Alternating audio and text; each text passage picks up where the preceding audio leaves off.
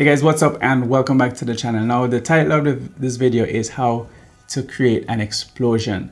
Now this technique can be used for anything, but in this case I'm going to be showing you how you can explode some fruit.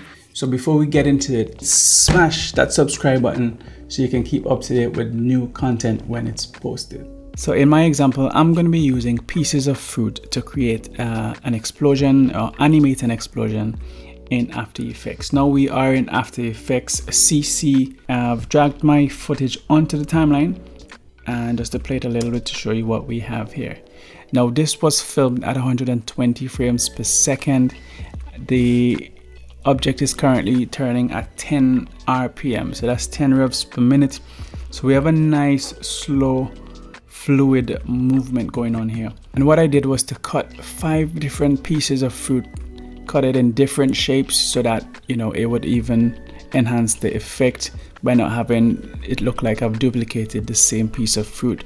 So I'm going to start this with 5 pieces of fruit and they're all filmed in the same manner. Okay, so I've gone ahead and used a simple wire removal tool to get rid of the wire, and I'm going to place a card above and a link below to a video I've done on a tutorial for that in particular. I've also used the key light tool to get rid of the blue background, and I'll also drop a card up top to show you guys how you can do that. So this is just to keep this tutorial nice and short. Okay, so now that I've done that, this is what we're left with. We have a transparent background and we have the single piece of fruit just spinning in mid-air. And that is kind of the first stage of animating this particular part of it. All right, so just to show you the direction of where we are headed with this, we have all the fruit that is currently grouped, and we're going to be using keyframes to move these and adjust these just the way we want it to. But just to give you an idea of where we're going to go with it, we're going to have the fruit start in the middle and it's going to burst and explode outwards like so. So just have a look on the screen and we have 1, 2, 3, 4, 5. So we have 5 different bits of fruit, and in this case I've duplicated those 5, and that's how we end up with 10. And you can duplicate that as many times as you want depending on how many pieces of fruit that you want to end up with. And this is why it was important in the beginning to start with a good number, at least 5, 6, 7, 8, depending on what you're doing, so that it doesn't look repetitive and it looks a little bit more realistic. So just for the sake of clarity, I'm going to just work on one individual slice and show you exactly what is happening. So remember at the very beginning, we had the slice of fruit just rotating along this axis. What we're going to do now is just introduce another axis of movement. Now, so if I were to add a rotation keyframe just here, so let's add a keyframe and then we can change the angle. So let's say we do a 90-degree angle, just to keep it nice and simple. Let's see how that affects this one piece of fruit. So now instead of just moving around from left to right, we also have movement in this plane as well. So it's almost like a 3D effect. That is the rotation part of it. And then now what we're going to do is also introduce a keyframe for the positioning. So remember where we're starting. We're starting in the middle. We're starting just there in the middle and we're moving out. So in the middle and we're moving out whilst we are rotating, and the fruit is naturally spinning as it was filmed. So we set a position keyframe from the middle and another one to drag it to the left. And if I bring everything back in, essentially you can see that is what is happening. So the keyframe positions for all of these are different to move them from one point to the other.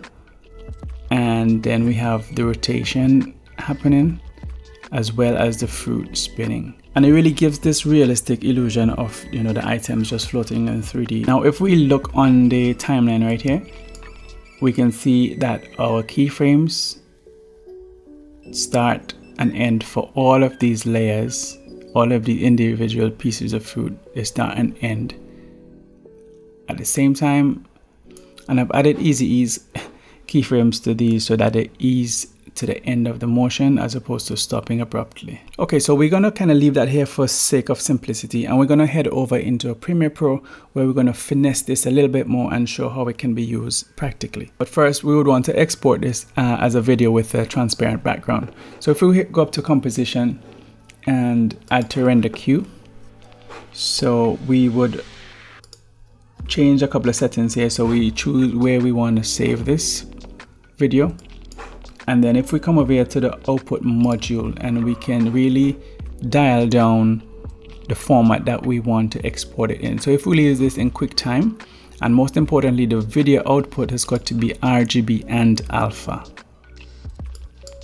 Okay, if we want to have the colors in the video and also have it on a transparent background, we need RGB and alpha. We hit OK, and then you hit the render button, and that would render your video. Okay, so now we are in Premiere Pro, and we've just dragged that transparent footage into the timeline. And just to show you the transparency, I've added a color matte, and if we just turn that on and off, we can see that this background, let's play that through, is definitely transparent. And this is going to work for us and make this bit of footage so much more versatile. At this point, if you really wanted to have more fruits in this, or more bits of fruits, what you can do is just duplicate this particular layer, and you might want to go into the effect controls and just shift the rotation around a little bit so that it takes it out of sync with that. Maybe just move it across, you know, and tweak it a little bit. So if we play that back, we have twice the amount of fruits heading off in slightly different directions. If you wanted to take it a step further, we can also speed ramp this. So I'm going to just nest these two clips, and I'm going to apply a speed ramp on here. And to sell the effect of an impact or an explosion, you're going to really need to have this first bit of the motion really fast, and then slow down as it gets further out from the blast point. Okay, so that is how that would look. Now, if you wanted to even take it a bit further, you can then add it to either, you know, a dope intro like this, or something more useful like this.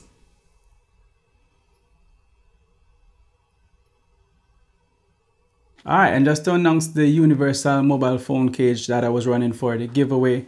The winner for this one is Lenovs. Send me a message so I can know where to send this. And thank you for everybody else who's commented and followed me on Instagram as part of this giveaway, guys. Really appreciate it. That is it for this video, guys. So thank you for watching, and I'll see you guys on the next video. Peace.